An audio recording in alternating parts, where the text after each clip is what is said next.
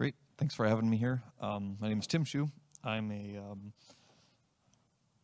network sales engineer / project manager for Dorado Software. So a lot like Beyond Edge and a couple of the other partners here today, we have a set of software around management and everything else. I'm going to hit a little bit on it at the end of the slide, at the end of my slides, just so you kind of know what we do.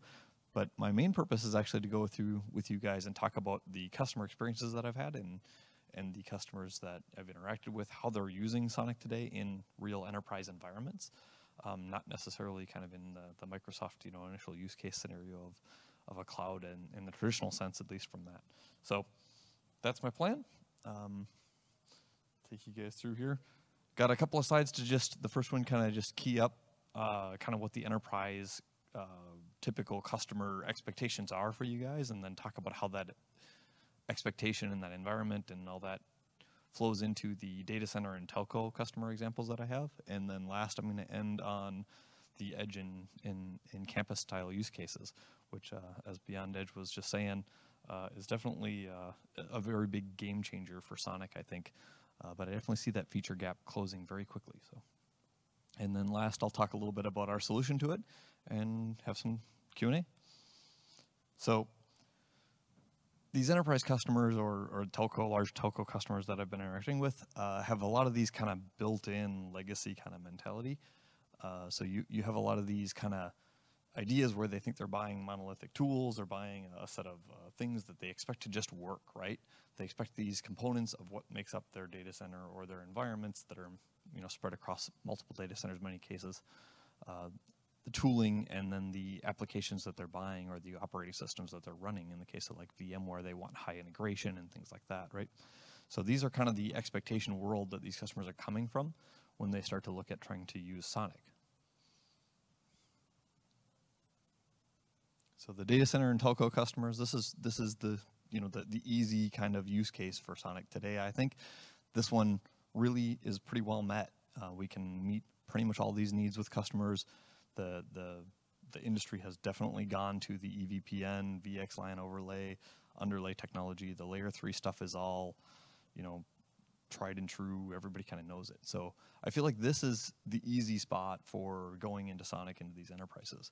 Most of the time with these customers, the conversations that we have are around, they want a protocol that maybe is vendor specific, or they want a specific thing to integrate with something else because that's what they're used to. And a lot of times this conversation turns into, what is it that you need from the network? Like what is the problem you're solving by protocol XYZ, right? So a lot of those conversations really change the operational mindset of these customers. It makes them start to think about solving the problem and less about the protocols and the technologies and the RFP checkpoints, for lack of a better term, if you've been doing this for a little while.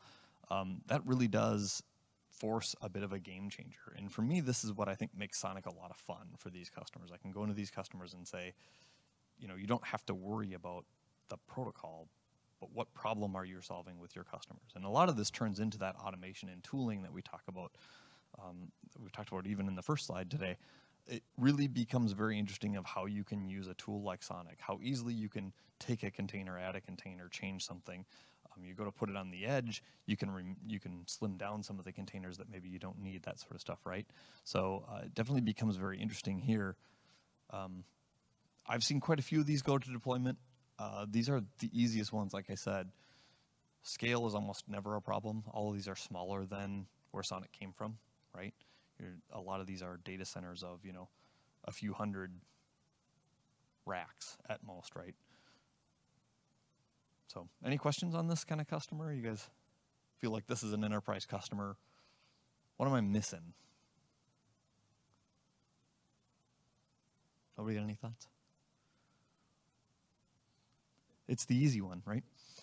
We do a lot of this integration, by the way, with more than one software vendor. So a lot of times we're putting SONiC in here as the spine and something else as the leaf. That was the first way I did a lot of SONiC stuff. And we'll also be doing where, like he was talking about, maybe a customer wants to do a migration in some sort of like brownfield/greenfield environment. They might prove this out in greenfield, do a whole pod of SONiC, and then they'll look at this old environment, and he's nodding his head. You get this too. You want to do this old environment, and they want to replace something with, hey, we're now into SONiC. Can we replace this? So this becomes a lot of fun. You can get these customers to make these changes. They will do it. This is very doable. So the next one, and what I think is the most interesting one lately, is moving SONiC onto these edge use cases. These are the customers, these are the environments for the customers that a lot of times, if they're a retail customer, which I've dealt with a couple of these, or a customer that looks like retail, they have a lot of remote locations. This is where SONiC is an interesting mix because it came from a layer 3 world. It came from that sort of stuff. The platforms and expectations that customers had in the past around this, around what a layer 2 campus should look like, whether it's a traditional campus, even in some cases I've dealt with universities and schools trying to do this. Their expectations of how it should interact, what protocols it needs. Does it do NAC? Does it do these sort of things? These are things that we do need to invest in and get the rest of the way there, right? Some of this is working today, depending upon the particular, distribution or vendor platforms that we're on. But like you were saying, I mean, we see a lot of need for SONiC is CPU hungry. It's very resource intensive from an operating system, a network operating system platform. The good part is it empowers the customers to see the value in what they're getting out of that. The bad part, of course, is that means that same switch that they used to buy for a smaller amount of money now might cost a little bit more, right? It's investment in hardware versus other things, right? So you're trading that off. But here, the other thing that I find very interesting is customers are coming up with very innovative ways, at least with me, to use the overlay and the underlay idea. They're building non-traditional spine and leafs, so they'll be using, they'll be going from what would be in the campus called a core network, which you could read as a spine, and then they will build, an IDF or an MDF, and then from there they might attach another whole set of leaf switches, right? These customers, the big thing for me has always been abandoning stacking, and that's where the automation and tooling come in for us. So if you can prove to the customer that stacking doesn't solve a problem anymore because I can automate you around that problem, that's a huge thing. Nodding your head, you've seen it, yep. Stacking is, because of Cisco limitation and number of ports it can have, so they just created them as a logical unit. You can always, cascade, user ports and exactly. Together. Why do you need to? So this is where I think a bit of a change in the hardware platform is going to come, and I think you're nodding your head the same. You think the same thing. I think we're going to end up with some sort of kind of intermediate device that would be potentially more powerful leaf / extension spine or something like that, right? So whatever that's going to be, where you're building, I wouldn't call it a 3-tier, but a multi-tier. When you move to certainly like universities, I've had this where they put in on that edge, they'll put in a larger pair of switches at a breakpoint where they might have another 10 switches below it or something like that. They'll want to use those ports to put end users on, but they'll also want to use those ports to aggregate the switches that connect upstream. They're also building HA within this confine. So these customers are doing this today. I mean, I have done deployments with universities. I've done deployments with retailers and with very traditional kind of campus mentality where they have a need to do something. I've done distributed HPCs, which are actually really fun. So those are good examples of this. So, but this is where I think SONiC is looking at kind of a bit of a breakpoint. I don't know if you're looking at saying, do we need to create another version of it? I think that's probably a bit overkill. But I definitely think potentially looking at how do we make it fit within a tighter CPU boundary, or maybe there's some recommendations we can help customers with of, hey, these containers may not be needed or trimmed down, something like that. I think that's something we could definitely do some time and effort on. But yeah. And then the kind of last spectrum, the kind of last spectrum I had here was just to kind of contrast the customers that I interacted with between that build versus buy continuum that I talked about in the kind of the first slide. And this is what I see a big difference between customers. There's a lot of the customers that are kind of on the extreme end of wanting to build it themselves, and those customers might be all the way to the end of, hey, I want to go build my own distribution of SONiC, right, for in-house use and everything else. And then you kind of have the other extreme that just want to buy something off the shelf that just works. And I don't want to worry about, what build of SONiC I'm on. I don't want to go, look at the the list of bugs and make sure I pull in the ones that I want. They don't understand that mentality, right? So I think there's a huge space for us as partners to fill these voids and to help these customers and kind of help them understand. And to the point of the guy presenting earlier, I don't think SONiC's all necessarily about saving money. I think this is very much a game changer from the standpoint of a customer owning this and taking responsibility for it. So I like the customers that, and I think most customers, like anytime you're trying to build a spectrum of left to right, most people land somewhere in the middle. Most of my customers are landing somewhere in the middle. So we need to fill in that perspective from the middle. I think the two ends are been pretty well captured, right? So that's kind of the last slide I have on my own product. That's where I think we fit in really well. The automation and tooling product that we have allows the customer to kind of do both sides of that game and complete that full cycle for them. They can be as independent as they want, and they can go and use our product like an out-of-the-box kind of vendor-agnostic management platform. So, make sense? Everybody's been quiet all day. So, any questions? Are you ready for questions? Yes. Okay, I do have some. Yes. Waiting for you. So you mentioned that you would like to see the trimming of the distribution, right, to fit into smaller CPU or maybe hardware boxes, right? When you talk about this slide, yeah, at edge, like, do you have an idea of what is the hardware size that you need to fit into?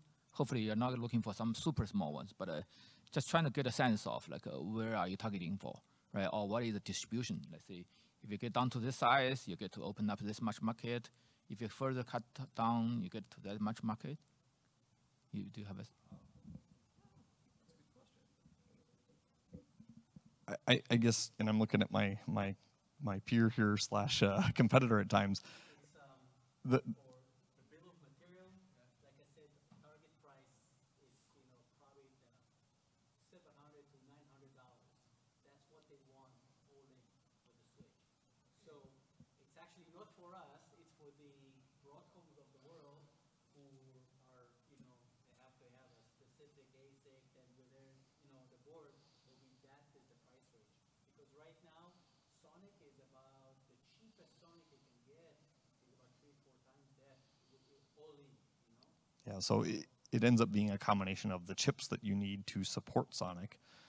So the more cost-effective chips, I'll say, aren't always included in the SI today.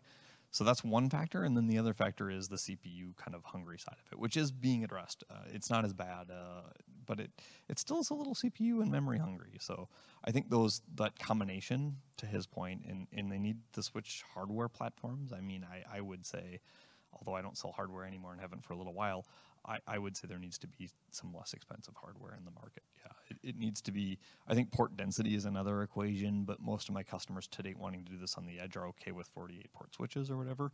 But if we really wanted to penetrate this market, you're going to have customers that want 24 or less port options. So we're not going to compete with OpenWRT, kind of like a low end, something like that. But Yeah. it's I think 24 port. I wouldn't say 12 because this is where this is where it's that level. Yep. Still, one RU kind of a thing, but not. Yep, and that's essentially my experience as well. I don't think you're going to have a lot of customers wanting to do SONiC on really, really low density cheap switches. I don't think you're going to see a lot of customers wanting a 10 or 12 port switch doing SONiC. They just go buy something and plug it into their network. But exactly at that point, yeah. Price is almost the single driving factor at that point. But and they view those as disposable largely. So, but I do think there's a need here for some lower end. And to his point, I think the chipset family matters too. So today, when you're looking at the chips, supporting the EVPN and all that other stuff, they're usually pretty expensive chips. So even within the market, we have chips, that we can get a little bit cheaper that do support SONiC, but then we lose the EVPN support. And I don't know about you, but a lot of my customers are like, no, we want to use that in the edge. So then it becomes, how do we get that in there for that price point? Yeah. It's mixed because, a lot of our customers like the layer 2, pure layer 2. Yes. They don't do EVPN because, the only limitation is, like I said, SD-WAN.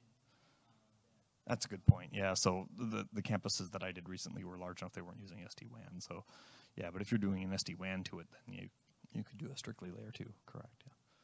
So, anybody else? My question's not over. I mean, to a large degree. I mean, I think, you listen to all this talk about getting cheaper and cheaper and cheaper, right? I mean, these things already have pretty underpowered processors in them. I mean, at the end of the day, the incremental cost for, an extra core is what, $150? I mean, in the big scheme of things. And so we talk about trying to carve all this stuff down. The amount of engineering costs associated with sitting here trying to squeeze this thing into a $600 box far outweighs the cost associated with, spending another $300 a box. I mean, I've been involved in this conversation over and over and over through the years. You should use this particular NIC inside your servers because, you'll save, 10% on your processor time. Now, this is not Dash. Dash is a whole different thing altogether. It's like, yeah, but if I do that, and now I've got 3 different types of NICs and 5 different types of servers and all these different use cases, the amount of incremental engineering costs I got to go to manage all this stuff's ridiculous. And this is the same argument. I think that we do ourselves a disservice by putting insufficiently powerful processors in our switches. You mentioned go to procurement people, but that's what they know. Beat you on the price. Yeah. So, you said go to them, and for them, there's one playbook to throw at you, cut the price. Yeah. So, and they tell you, oh, No, that's not what I said. When I talk about how procurement works, that's a very different No, understood. Yeah. Yeah. the same people, they know one thing. In coming from a past life where I was at a hardware vendor for a while, I can tell you that your argument is not necessarily unfounded. They would choose to put, it literally cost them a few $100s difference between the chip that they would put in, and they would choose to put in the smaller chip because they could dictate the OS to fit within that chip. I think moving to SONiC is a bit of a game changer for customers, knowing that they actually are going to use more of that CPU. I mean, we were having that conversation on one of the breaks earlier of how do we use how do we make use of the CPU? Do we make this service go up? And then what's the, how much before we tip over the CPU, right? I do think there's going to be, and customers want the streaming telemetry and they want this other data off the edge. So those same customers are going to end up, wanting the CPU to be bigger anyway at the end of the day. So to your point, I think maybe it is a bit of a learning curve for our customers to realize that there is something in value to have a little more expensive switch. I just think from my experience, my customers, what they've said to me is the ones that are coming back for these edge use cases are saying they need a little bit more cost effective. Should it be at the cost of the CPU? Maybe not. Maybe we could look at some chips from, that could be onboarded by Broadcom or some of the other partners in this community that would be more cost effective and still have the feature set that they need. And to his point, they don't all need VXLAN, right? I'll give you the procurement example. Yeah. Here's the direct procurement example. So here I am, the carrier, and all the guys are sitting there going, they're evaluating switches. And I look at these 2 different sets of switches, and I go, why is this one the same price as that one? And they're like, what are you talking about, Adam? This has got 48 ports of this and 57 ports of that and blah, blah, blah. And I said, do you guys know anything about SerDes? Do you know what a SerDes is? And they look at me and they go, I don't know what you're talking about, Adam. I'm like, so, the SerDes is the thing that really matters here, not what the front of the switch actually is. And so this switch ought to be far less money than this one if we were getting the same discount across them. And guess what? We got the same discount across them and the price of that one went down. And so I think when I talk about procurement, I talk about how we manage the supply chain of how we buy things and the understanding level of buying things. But I think we do ourselves a real disservice trying to squeeze into these very small processes. It's always been a continuing problem. It doesn't. You put a life cycle on this thing of 5 years, and you find out 2 years down the track that the switch A stick will still do all the work you needed to do, but you can't run the software anymore. But Adam, I don't think it's a squeeze as more as expand the portfolio of hardware. I mean, when you go to BMW, there are 3 series, 5 series, 7 series, whatever. They didn't squeeze the 3 to beat the 7 series. Yeah. Sorry for the car metaphor, but you got what I said. Yeah, and those of you online, he was just saying that we just need more choice in the market, which I do think is where I'm going here too. What's that? That's correct. I mean, like in the Kubernetes community, we had a fight with this all over the place. Where Yeah. people were like, we want to be able to run this stuff on Raspberry Pis, and it's like, Eh. does that it's handy for you at home. It's handy for you at home to do. Yeah. Yeah. And we spend so much time and effort having to keep fixing things to support 32-bit ARM way longer than we should have. Yeah. We could have been doing more valuable work in the community. So there's a certain aspect where you have to say enough's enough. And Yeah. the return of our investment to continue supporting smaller and smaller hardware just isn't working. Correct. We're not committing open WRT. Yeah. So yeah, and I do think there is a sweet spot here where the customers looking to do SONiC on the edge are willing to buy into the idea. Like he and I were both saying, we don't see them asking us for small density, very, very cheap switches, but they are asking us for something more cost effective than what's in the market today. At the cost of the main CPU, I think that as a community, like I think that's a decision that the technical leaders need to make. I'm not in that position, and I'm okay with that decision. I just think we got to figure out how to onboard something.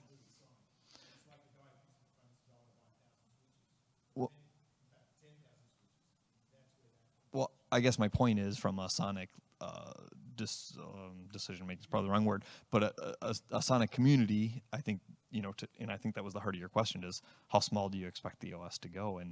And the answer is, I don't know that I have the answer, right? The answer is, I think it comes down to, can we onboard? I mean, personally, I would say, can we look at the market, see what's in there, and maybe it isn't the CPU and memory that's the problem. Maybe we just need to onboard some other couple of chips in the SI. I mean, Broadcom, Marvell, and all these guys yeah. need to sit together and And like an OCP kind of because OCP doesn't go to 8 port, right? So that's maybe partnership between Linux Foundation and SONiC on the side of those common hardware. Because correct. Broadcom and all these guys pushed white boxes. We changed everything. So it's the hardware guys who's pushing innovation. We just follow after them. Yeah. So, and to your point, I don't know that a smaller CPU and memory is necessarily the right answer. I do get the feedback from customers that a more cost-effective box is needed, right, or is wanted. Maybe needed is a strong word. Wanted. So, yeah. Thank you guys. It was a good debate. Hopefully, I made you all think. But yeah, like he was saying, there's a lot of progress here. My last slide there was just my little nod to all the Star Wars fans. I really do believe in SONiC. I've seen it make a lot of progress since I first learned about it several years ago. I've been in a couple different jobs advocating for it now. But yeah, I really do think this is going to be, a very very popular winner in this open network operating system space. So, thanks. Appreciate your time.